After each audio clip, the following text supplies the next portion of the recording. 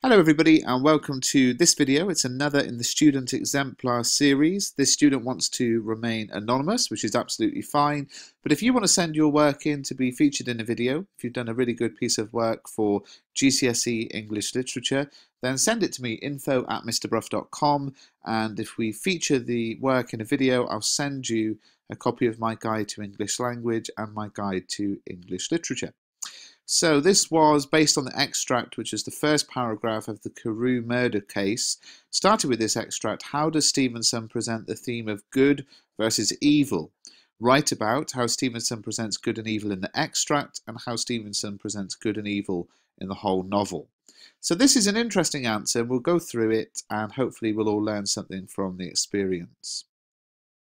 Stevenson presents how the repressed evil inside of man may overpower the parts which are good. In the extract where Sir Danvers Carew is murdered, he is described to breathe such as innocent and old world kindness. The word innocent suggests how Carew was harmless and was only a good-natured man in the street. Furthermore, the fact that he didn't seem innocent but in fact would breathe innocence demonstrates how pure he is and how he has a virtuous personality. This is juxtaposed by the actions of Hyde, who broke out in a flame of anger. The use of the metaphor flame of anger suggests Hyde's uncontrollable and unpredictable nature and the frenzy he is in. The juxtaposition of these two characters, Carew's serenity and Hyde's hysteria, heightens this sense of chaos and exemplifies Hyde's immorality. Also, as flames usually carry connotations of hell, torture and Satan, it shows how dangerous Hyde really is, creating a tense atmosphere. Arguably, it could be said that this is a symbol for the Marxist revolution, because the reputable man, Sir Danvers Carew, could be seen as a symbol of the upper class, and Hyde, who viciously murders Carew, could be a symbol for the lower class. The way that Hyde murders Carew in the streets could be seen as a possible suggestion of the Marxist revolution.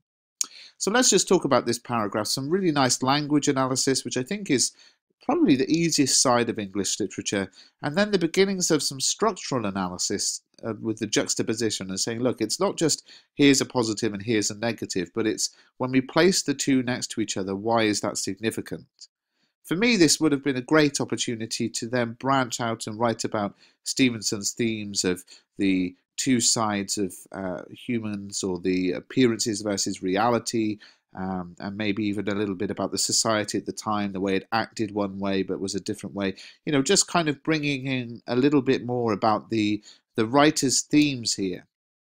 Because the question was about the presentation of good and evil, and this student has picked out the sort of good and evil in the extract and then linked it to the Marxist revolution, and said, you know, well, the good and evil is there because of Marxism, which is certainly one way to look at it, but I think it would have been a great opportunity to write about what is Stevenson saying about good and evil.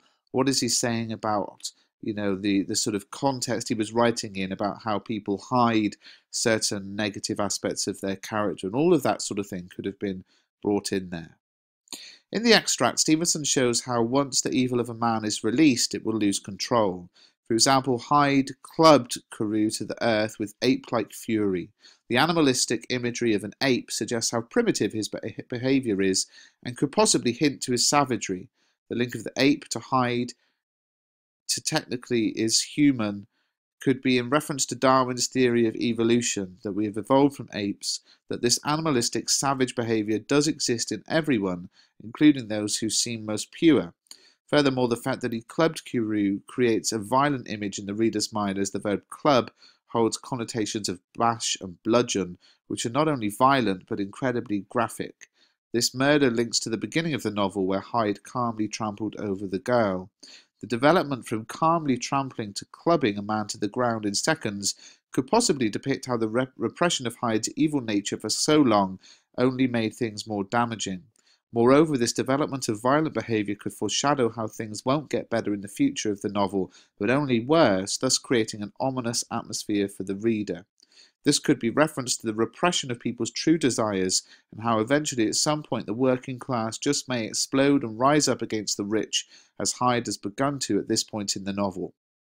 So again, here's a paragraph which actually follows a pretty much identical sort of order to the previous one. Some nice language analysis, close word language analysis, thinking carefully about the words and individual words, and then some structure analysis, a really clever point, probably the most impressive point in the answer so far, where the student thinks about the progression from calmly trampling to clubbing.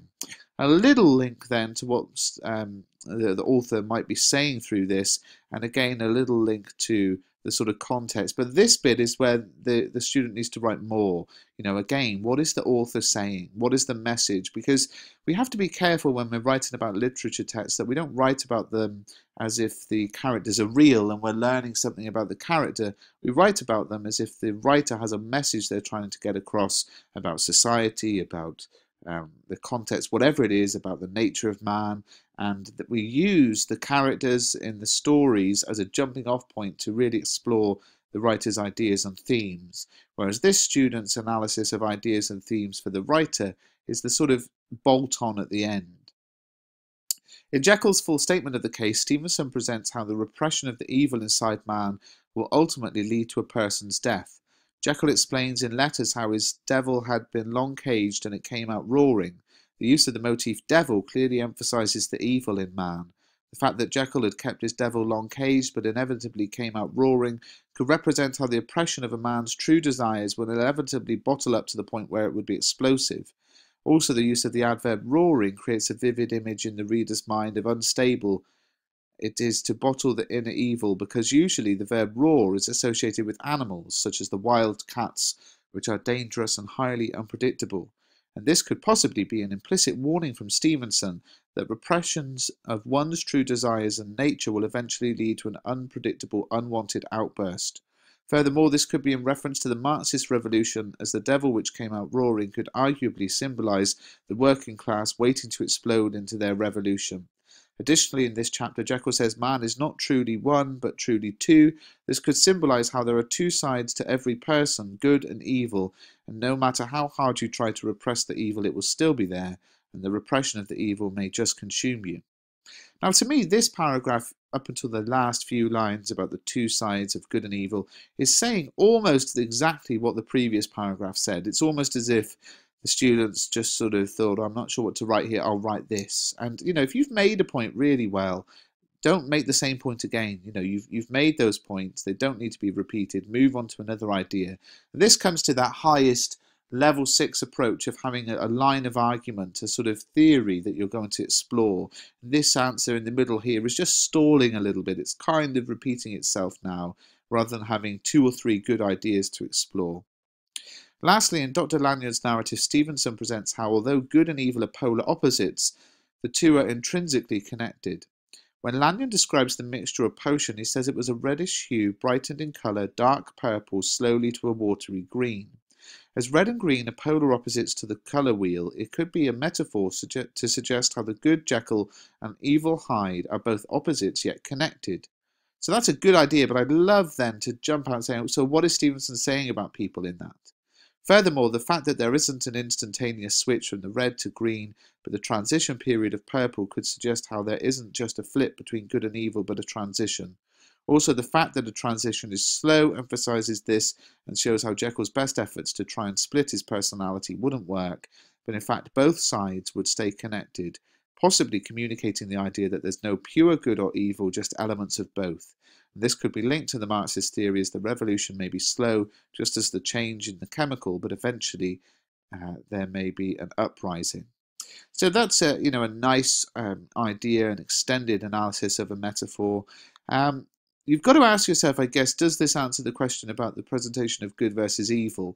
This would have benefited from a short introduction which just said something like, the presentation of good and evil in the text is used as a metaphor for the uprising of the Marxist revolution, just to because that's the idea the students got. Look, good and evil is about rich and poor, which is about Marxism. So I'm not going to explicitly write about good and evil all the time. I'm going to explore good and evil and how it applies to Marxism, which is absolutely fine, but it would have benefited from a very brief introduction which made that link clear. If you've enjoyed this video, please do subscribe to the channel. Check out Mr. Bruff's Guide to Jekyll and Hyde at mrbruff.com too.